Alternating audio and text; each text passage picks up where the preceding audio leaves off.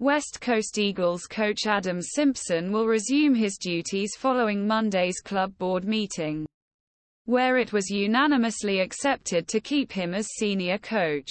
Highlights Simpson to resume work after a devastating season for the West Coast. Simpson will resume his post after a devastating season for the West Coast. The club's board of directors met on Monday to agree to retain him as coach. The club's board of directors held a meeting on Monday, agreeing to keep him as West Coast coach, saying Simpson would play a central role in rebuilding the club. President Paul Fitzpatrick said Simpson, who led Eagles to a 2018 championship victory, was the right person to improve team's form.